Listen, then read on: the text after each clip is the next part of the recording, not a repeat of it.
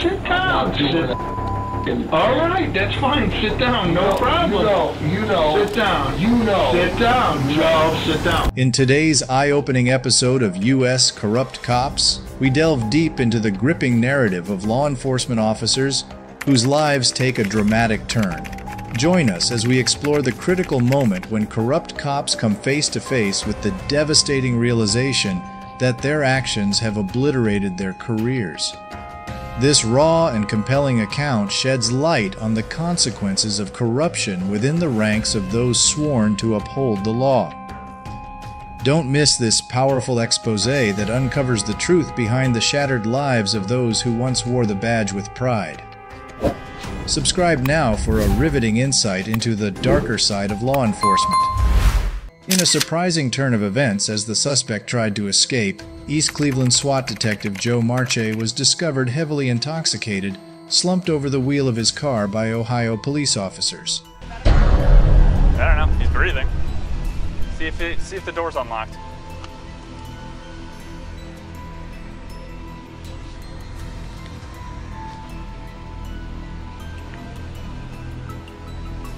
All right, I can't tell if it's in gear or not.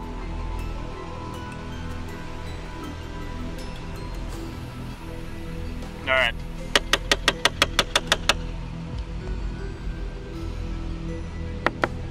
Police! Open the window. Open the window.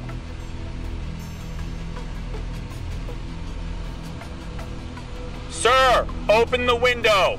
Marsh had locked the doors and was unwilling to get out of the car. Then all of a sudden, he does something you wouldn't expect from a detective.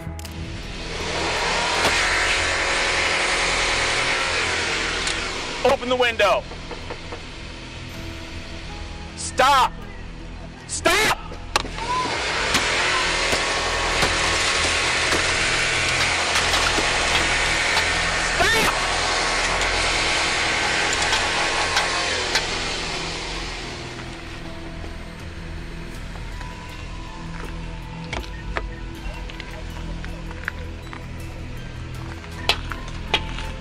I can't reach.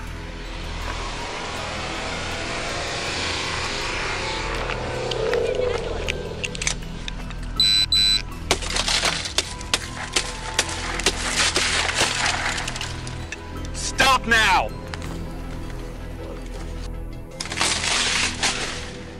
Can you open the door? I can't go get the switch yet. No! No! No! No! Police department, stop! Put your hand. Despite being locked inside, Marche refused to exit the vehicle. Unexpectedly, he exhibited behavior completely uncharacteristic of a detective. When finally handcuffed, a shocking discovery was made. A loaded MP7 automatic weapon was found in his police bag, along with personal items from his kit. The situation became even more alarming when it became clear that Marche was severely impaired mentally. Upon arrival at the station, to everyone's surprise, Marche had sobered up and realized the gravity of his situation. However, he was not willing to surrender without a fight.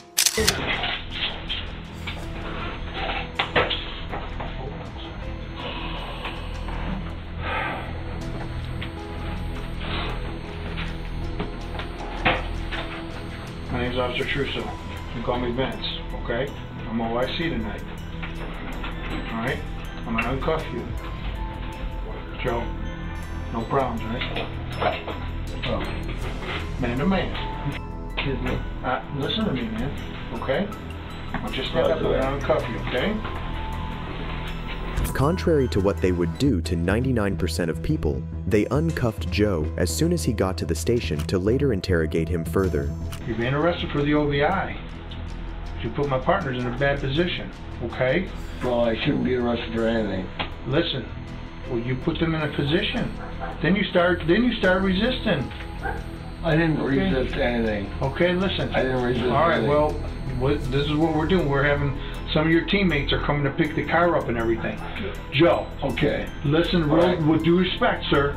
Listen to me. I'm going to give you respect. All right. Listen to me. Please do. You're wasted. You sit down. Sit down, Joe. Hey, Joe, sit down. I know. that? Sit down. Astonishingly, unlike the protocol followed for 99% of individuals, The officers inexplicably uncuffed Marche upon reaching the station, intending to interrogate him further later on. This decision was not only dangerous, but also perplexing, considering the inherent risks associated with a drunk person in possession of a lethal weapon. Equally concerning was the fact that the officers had not confiscated the gun from him earlier. Drive around drunk and have my weapon on me? We shouldn't be able to do that, sir. On top of it, you have all your turnout gear, your kit in the back, and your fucking MP7 in the back. I do. Oh, come on, sir. I do. I'm not trying, no disrespect at all. I respect Well, you know you. what? All right? You were passed out on my side street. Right. All right? Listen, we got some of your teammates are coming down to pick up your vehicle. We're going to process you, and then they're going to come here and pick you up. I need to ask you, is that your service weapon, or is that an off-duty? No, it's my service weapon. Your service weapon? East Cleveland owns that? Yep. Okay. Hate to do this to you. I really do. I'm not doing anything. Oh, sit down. Sit down. I'm not doing that. Joe. All right, that's fine. Sit down. No problem. You know. Sit down. You know. Sit down, Joe. Sit down, please. No. Sit down. I do. I get it. But you you put my teammates in a bad position. And I get it. How do I put your guys in a bad position? Joe, you were passed out on the side of the street, sir. Okay. You were passed out over there. Listen. No. Go ahead. No. Go ahead. You can talk. No, go ahead. You were passed out on the side of the street. My partner had to freaking knock on the window several times. You put it in park and went to drive away. And I know for a fact the way you're handling yourself right now, if this was EC and someone did that to you, you'd be doing the same thing, sir. You know what? You know I'm right. You know what? I'll right? tell you what. I'll tell you what. You're starting to smirk because you know I'm right. No, I'll tell you what. I probably would. I know. I know. I probably would. But I would not jam up one of your guys. What am I supposed to do? You're jamming me up. I'm not jamming you up. Yes, you I'm are. processing you and having your teammates come and get you. Jamming me up, bro. I'm not. Jamming Calm me down. up. You're Calm jamming me up. You put my guys in a bad position. You did. Oh, man. You did. Come on, You man. did. You're not doing any of this? No. All right. I got to read you the form anyway, so just hold that. You run the receipt for me. I got you. Kidding me? Nothing I can do serious? about it. I got to do my job, Let man. me tell you something. I'll tell you what. Do your job. But I'll tell you what.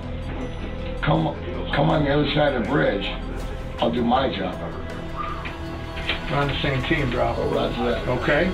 Exactly. I got to look out for my teammates. Absolutely. I got to look out for my teammates. You understand me, Joe? Adding to the surreal nature of the situation, Detective Joe March had the audacity to threaten the officer, asserting his authority within his jurisdiction as if he were some sort of mafia boss. Hey, You threatened me, dude. no, I'm not Okay. threatening you. I don't want to do this, Well, man, but you... I'm threatened. Now I'm threatened. Listen. Come on, I don't man. want to... Hopefully don't- there's cameras. Yes, there is cameras. Oh, thank goodness. All right. I'm not threatening you at all. Despite having his driver's license suspended, Marche received only a 30-day suspension without pay. The question remains, is this punishment sufficient for an armed, intoxicated police officer? Share your thoughts in the comments below. If you found this video intriguing, be sure to watch our other content and subscribe to the U.S. Corrupt Cops YouTube channel. Goodbye.